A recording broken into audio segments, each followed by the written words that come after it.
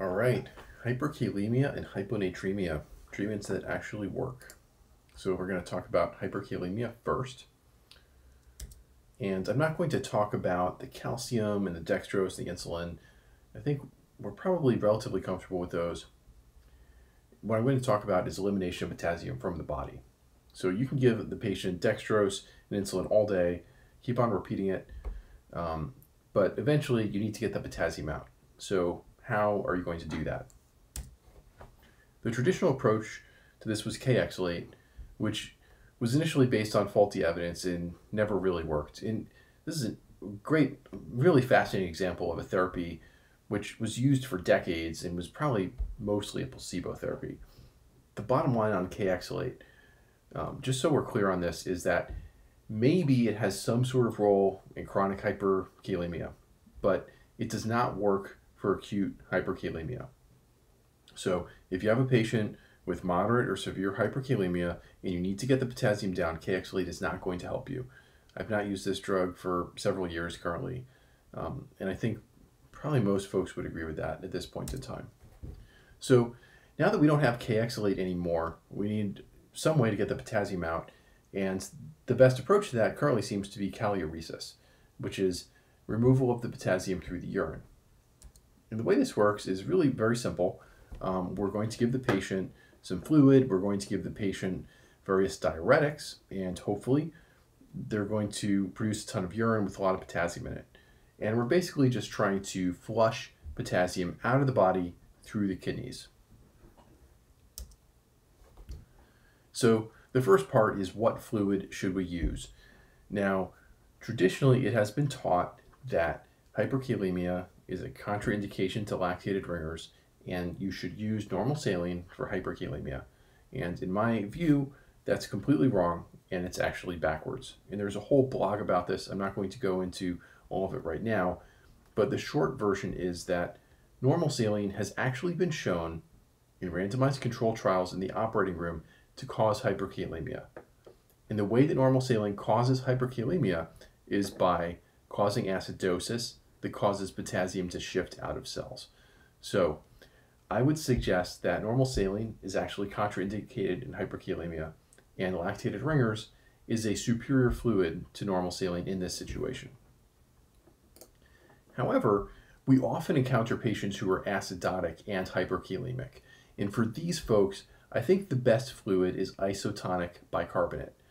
And what that is a liter of D5 water with 3 amps of bicarb added to it to create a solution of 150 MEQs per liter of sodium bicarb. So this is an isotonic solution of sodium bicarb. And this has been shown to reduce potassium, and parenthetically, I actually think this works. And it works by a couple different mechanisms. So first of all, it's going to volume expand the patient, it's going to fix their acidosis, it's going to dilute the potassium a bit, and it may actually cause some shifting of the potassium back into the cells. So to summarize, with regard to fluid, if your patient is hypovolemic, these are the fluids which I would recommend. If the bicarb is low, if they're acidotic, I think isotonic bicarbonate is a good choice. That's the D5 with 3 amps of bicarb. If their bicarb is normal, if their pH status is relatively normal, then I think you could use some sort of balanced crystalloid, your lactated ringers, Plasmolite, Normasol, whatever balanced crystalloid makes you happy. So that's the fluid part. What about the diuretic part? Unfortunately, most of our diuretics cause hypokalemia, and I'm sure that we've all encountered this when we're treating patients with CHF and we give them diuretics and they dump potassium like crazy. Normally that's a pain when we're treating our patients with CHF, but now we're actually going to take advantage of that to our benefit. A combination, so furosemide is typically the main backbone diuretic that you're going to use, and certainly furosemide causes potassium wasting. Thiazide is the second agent that you're also going to throw in there, may synergize with furosemide. And then if you really want to go whole hog, you can add some acetazolamide that may cause some bicarb to be spilled in the tubule, and that can actually improve potassium excretion as well.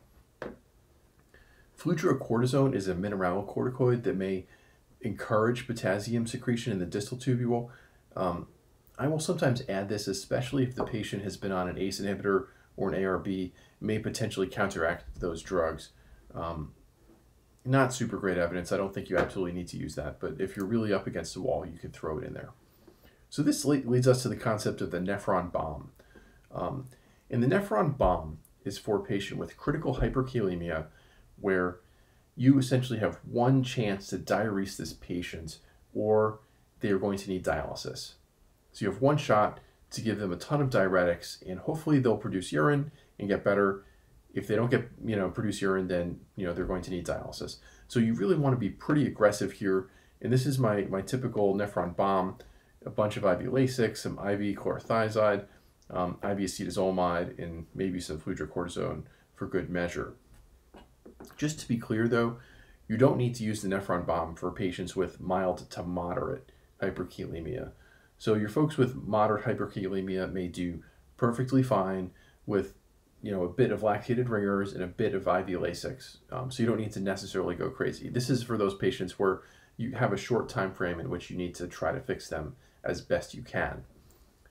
If the nephron bomb works, the patient's going to produce a ton of urine, which is great, but you have to make sure to keep up with it, because the goal here is to secrete potassium. It is not to volume deplete the patient. So if you give the nephron bomb, then walk out of the hospital and forget about it, you may come back the next day, your patient's going to be incredibly hypovolemic. So the game here is basically replace the patient's urinary losses, typically with lactated ringers, and keep an eye on their electrolytes. Patients, they can actually go from being hyperkalemic to hypokalemic. Keep an eye on their magnesium. I might even check their FOS2. I mean, you're being pretty aggressive with the nephron bomb. So you can cause a lot of electrolytic problems, and that's fine as long as you monitor their electrolytes and replace whatever needs to be replaced. All right. So our next stop is hyponatremia, and for me, I think the most challenging thing about hyponatremia is really prevention of osmotic demyelination syndrome.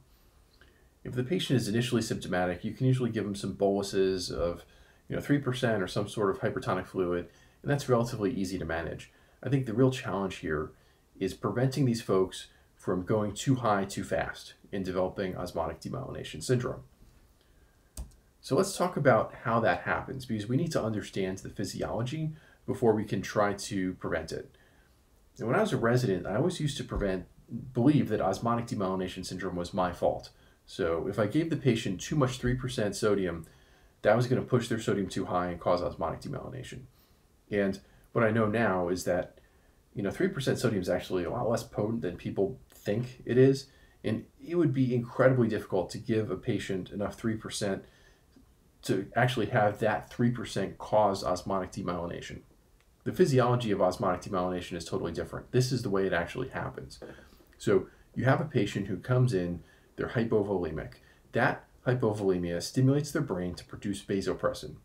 So the brain is trying to support the circulation, it's pumping out vasopressin. The brain essentially prioritizes perfusion over tonicity. So it says, I'd rather this patient be a little hyponatremic and perfuse their body than have normal tonicity and be in shock. So the brain produces vasopressin. This causes the kidneys to retain water, and that is what causes them to be hyponatremic. So this is the patient's physiology walking in the door. They're in shock, they're pumping out vasopressin, their kidneys are not producing a lot of free water. Now, you come along, or someone gives this patient a couple liters of fluid, and what happens? Now suddenly the patient's no longer in shock, they're kind of no longer hypovolemic. Their brain is happy, the brain's getting perfused, so it stops producing vasopressin. So now suddenly the kidney has no vasopressin on board. It realizes the fact that this patient is hyponatremic, and it dumps water. And this is what causes osmotic demyelination.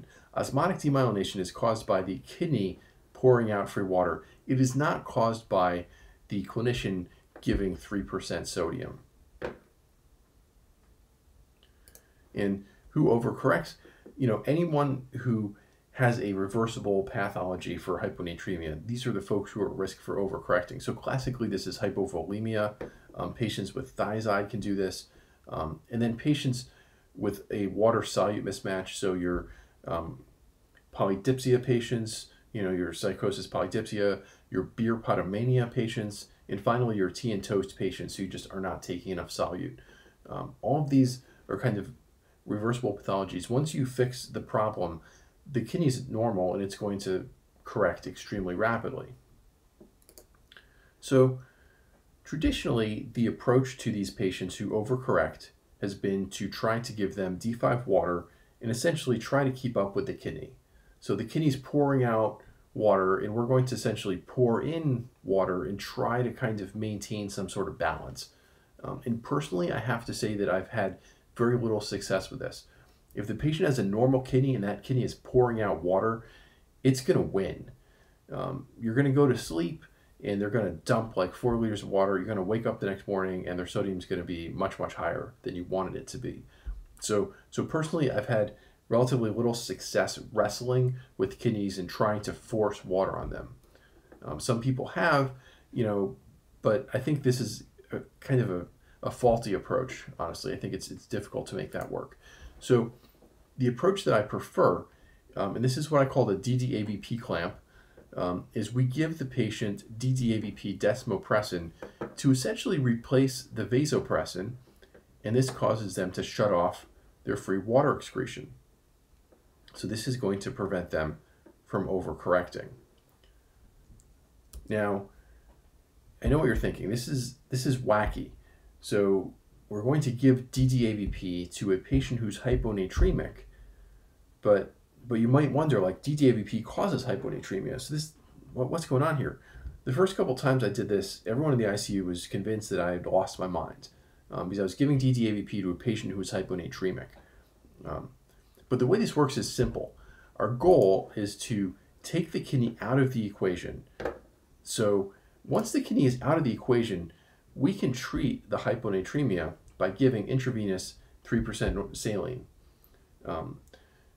And the beauty of that is that we can do it in a controlled fashion.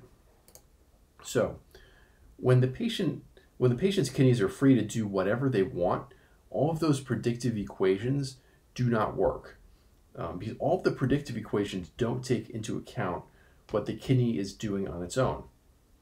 However, if you give the patient DDAVP and if you take the kidneys out of the picture, then suddenly all of those predictive equations about how much 3% to use or how much normal saline to use, all of those equations are basically going to work. So what you can do is you can give the patient DDAVP, and this allows you to plot out a course, figure out how much 3% you want to use, what rate you want to use it at, start it, and it's going to basically work. The patient will stay more or less where you want them to be, and they're not going to veer wildly off course.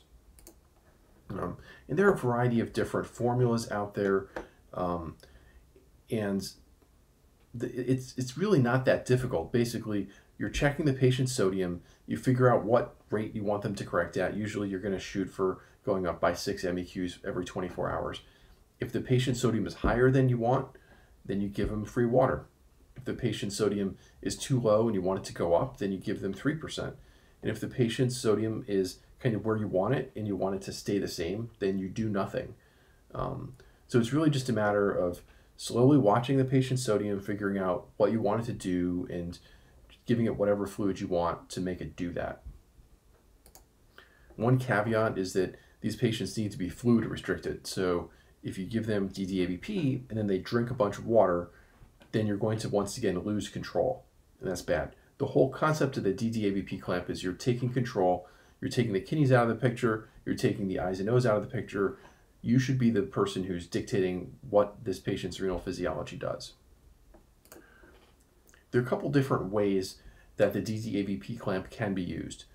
Probably the most common way that the clamp is used is what I call a reactive DDAVP strategy. So the patient comes in, you treat them, whatever, give them some saline or do whatever your therapy is, and then suddenly you see that this patient's overcorrecting. And then at that point, you put on the DDAVP clamp, and often by the time you're putting on the clamp here, the patient's kind of corrected as much as you want them to correct for a while. So you kind of put on the DDAVP and just leave it there for a while, and maybe you add some 3% or something up here. But the key here is that you're initially treating them without DDAVP, and this has some benefits. It allows you to see how they respond to therapy. So for example, if you give them some normal saline and their sodium goes down, that might suggest the patient actually has, SIADH, for example. Whereas if you give them some saline and their sodium just, shoots right up, maybe they're alcoholic or hypovolemic. So sometimes it can be useful diagnostically to kind of get a sense of what they're doing. But once you see them skyrocketing, you know you're in trouble, and then you need to put the DDAVP clamp on. This is what I would call a proactive strategy. So this is a patient who walks in the door and gets clamped right up front. And I would consider this for a patient with profound hyponatremia who really seems to have some sort of reversible etiology. For example, an elderly woman who comes in on thiazide diuretics with a sodium of 100 and no neurologic symptoms, who's clearly been sitting at a sodium of 100 for months or weeks. So it's chronic hyponatremia, high risk of osmotic demyelination, very low sodium, reversible pathology. So these are all things that are going to make me very scared about osmotic demyelination. So the most aggressive thing that you can do to prevent osmotic demyelination is to put the clamp on immediately. This gets you complete control, then you put on your hypertonic infusion, and then you just cycle their sodium forever and kind of titrate it up, titrate it down, and that's pretty straightforward. And finally, another strategy here is a proactive DDAVP strategy, where somebody comes in with symptomatic hyponatremia. These folks, you're oftentimes going to want to bolus them with something hypertonic. You want to get their sodium up rapidly. But once you get their sodium up and they're asymptomatic, then you want to clamp them and kind of keep them there for a while. So I think the bottom line here is that DDAVP can be used in a variety of different ways. I don't think there's any right way to use it specifically. I think as long as you understand the physiology of the kidney and you use it in some sort of a logical fashion, it can work. And this is an extremely powerful technique. And I think once you start using this, you'll realize, how it takes like a complex situation and it really makes it relatively easy. A couple situations not to use the DDAVP clamp for. So I'd say if the patient has mild hyponatremia, if their sodium's over 120, I probably wouldn't bother. And I think the other thing is if the patient has chronic CHF or chronic cirrhosis, then they're not going to autocorrect on their own. So there's really no point in using the DDAVP clamp. And most of your folks with CHF and cirrhosis are going to have mild hyponatremia anyway. So I wouldn't get too excited about the clamp and use it on every single patient. So that's it. So our treatment for hyperkalemia is going to be fluid diuresis. We're going to try to produce as much urine as possible. And our treatment for critical hyponatremia may be the exact opposite. So we're giving DDAVP and essentially trying to reduce free water output. So kidney's helping us, and here the kidney in some ways is hurting us. All right, thanks a lot.